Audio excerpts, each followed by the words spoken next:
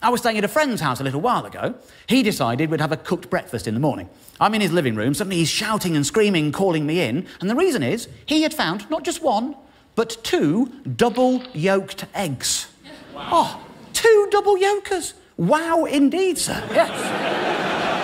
Now, I don't think a double yoker is much better than a single yoker, but that definitely made us happy. And I found myself telling everyone I met that day that I had had a double yoker for breakfast.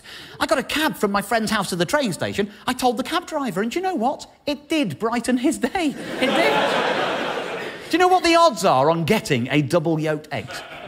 According to the British Egg Information Service, which exists, it is 1 in 1,000. I don't know if that's right, but I decided we could conduct a little experiment here tonight. Ladies and gentlemen, if you look under your seat, you should find a box of eggs and a bowl.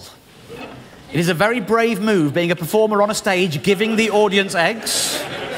But I trust you. According to the British Egg Information Service, we should have at least 1 double yoker in this room. They say it's 1 in 1,000. We've got about 1,200 eggs here, OK? If you could all take your first egg and crack it when I give you the command, and crack your first egg. I can tell you this, by the way.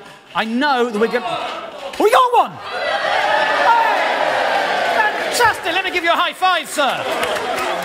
Give me a high five, a little eggy high five. People are going to complain and we're going to think we're wasting eggs. I will cook all of these eggs later into a nice, it's my favourite, an egg omelette. I'll serve on. We got one. That's on first go. I'll tell you, well, we might have a second go in case anyone else can come in and take the prize. You can go again on your second egg as well, sir. Feel free to... Everyone go for your second egg. Go for it.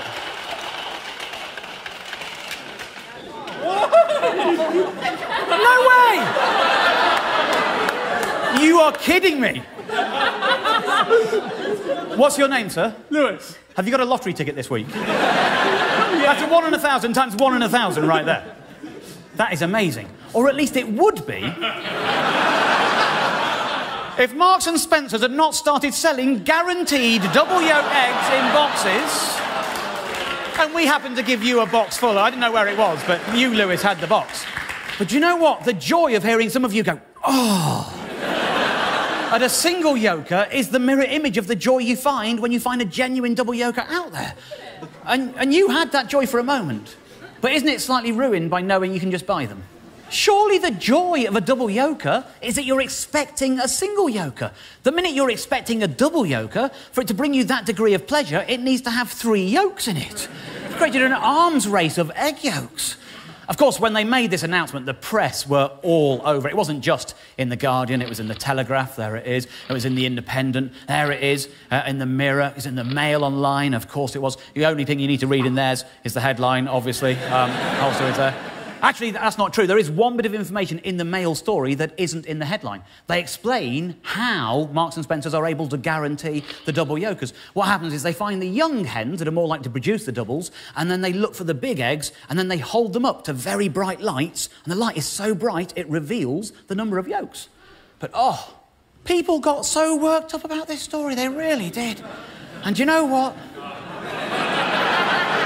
I quite like it when people get upset about things they shouldn't really be getting all upset about. I have delved into the bottom half of the internet to see what the people of Britain were saying about this subject, and I've taken my favourite comments and turned them into something that I like to think is more beautiful than the sum of its parts. I've turned them into something that I like to call a found poem, which I would like to perform for you now. One wonders in what sinister way these double-yolk eggs are produced.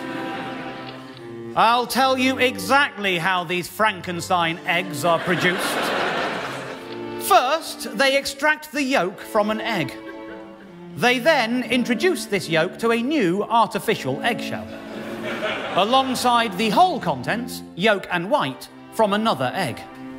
In reality, I believe the whole egg is cracked in first.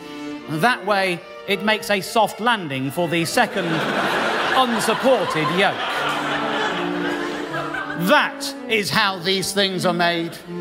And I don't like the sound of it one little bit. I have to say, this all seems very unlikely.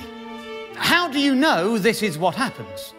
Where have you got your information from? I have got my information from my eyes. Let's be honest. None of us knows how they make them. But this is my theory. And it seems to me that this is the best theory we have on the available evidence.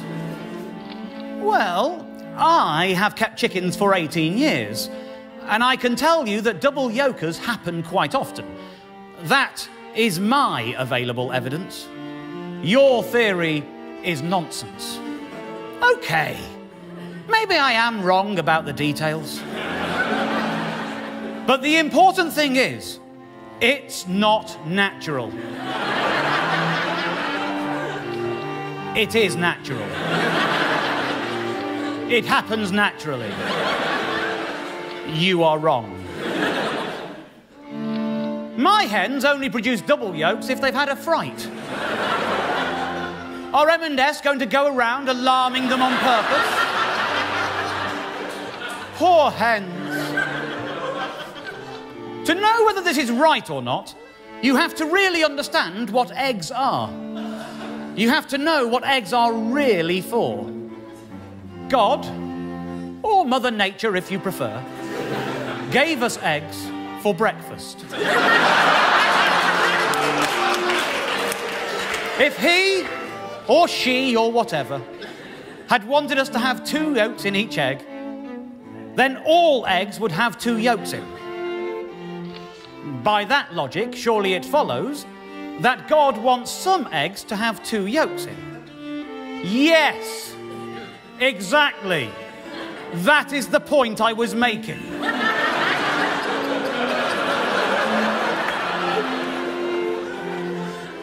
If eggs come from chickens, and chickens come from eggs, but we keep eating all the eggs, why are there still chickens? I thank you.